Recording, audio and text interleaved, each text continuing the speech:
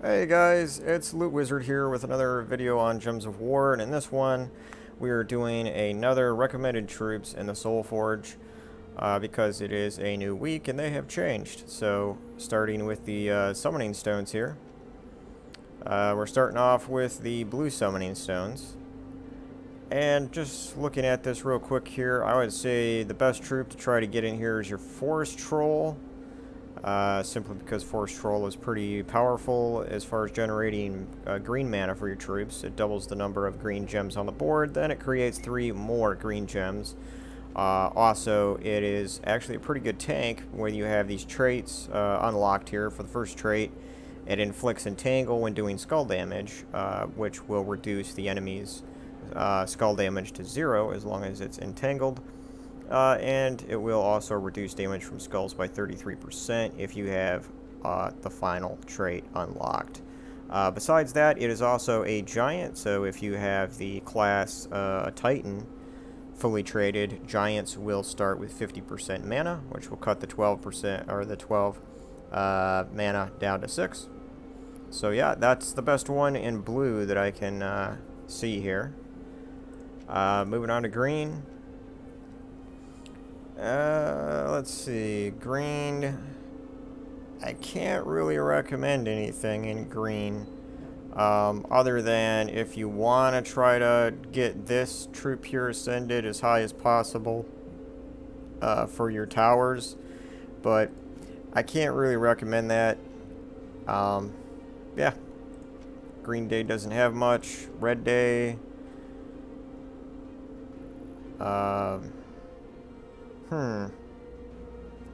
yeah, I don't think there's anything really here that I would waste red jewels on. Yellow.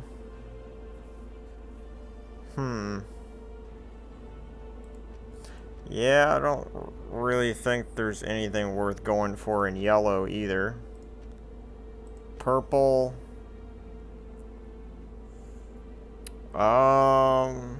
I don't know. I would probably say if you don't have Banshee for some reason early game, maybe try to get Banshee because it's good for gaining souls and it does convert blue gems to red.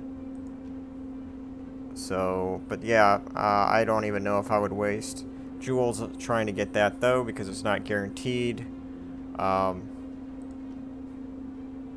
But yeah, that's probably the best one out of purple. Now for brown,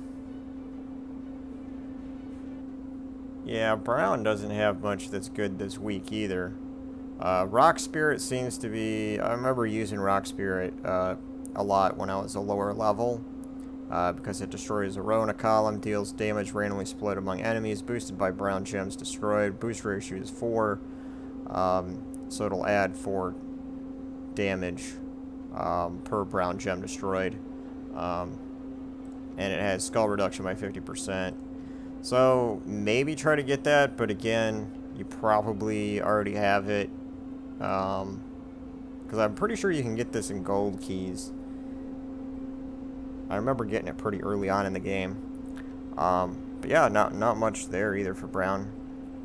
Legendaries, we don't really have anything great for legendaries this week.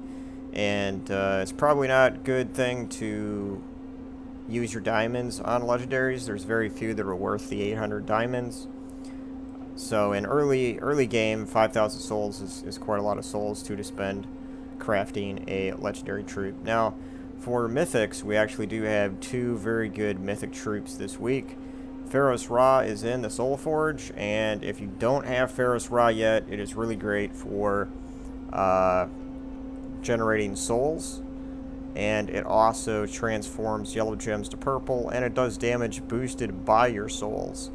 So by the time you cast Pharaoh's Ra a second time, your souls will boost it. It's a boost ratio of 1-for-1 as well. So yeah, let's say if you've collected 100 souls, Pharaoh's Ra will be doing 100 or over 100 damage.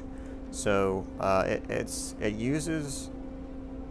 it has a lot of different uses. I don't use it as much as I used to, but because obviously I don't need that many souls anymore. But it is also good for damage, so once you fully trade it, it gains a 150 bonus to souls from battle, which is really important. So the highest card, I believe, that gives you a bonus of souls is only 50%, besides Pharaoh's Ra. So it's like having 3 of those cards in your team, just by having 1 Pharaoh's Ra. So yeah, Pharaoh's Ra is probably, I would say, the first one to get out of these mythics if you don't already have it. One other thing to note is that it is also considered a divine troop, and with the legendary card Ishbala, you can make this card start with 40% mana, which could help in some team setups, but if you're using it primarily for souls, you're not going to use Ishbala in that team. But yeah, so Pharaoh's Ra, number 1 choice if you don't already have it. Number 2 choice in the mythics, I would say Megavore. Megavore is probably second or third most powerful mythic in the game, but I would consider it definitely in the top 5. Megavore is great. What it does is it destroys all enemy armor, and then its damage is true damage, basically, because it's destroying all enemy armor, and it deals pretty high damage as well. So mine says 53 damage to an enemy, and then it will submerge itself. Now, for its traits, it actually has some pretty good traits. It has immune to all status effects, devour, and mana burn, so it can't be devoured. So if you're going up against a team where there's a lot of different troops in there to devour, or if they have the mythic card, the King Iron Gut Goblin mythic, which has a potential to have a 100% chance to devour troops, Megavore is immune to that. And then finally, it has the 8% chance to kill the last enemy on 4 or 5 matches. So now this 8%, it's not a huge deal, but I've used Megavore enough where it really does help. Just all of a sudden you'll see the last troop just die on a 4 or 5 match. It's lethal damage, so that's pretty awesome. Now, as far as, it really does, it's one of the heaviest hitting troops in the game, because when you think about it, it destroys all enemy armor when you cast it. So well, let's just take for an example, if you're doing a pet battle or maybe a delve, and the enemy has 100 armor on every single troop, it's going to remove all that armor. So it's basically doing, if they all have 100 armor, it's doing 400 damage, basically, to the entire enemy team with 1 cast, just because it's destroying all enemy armor. So, Megavore, definitely recommend it.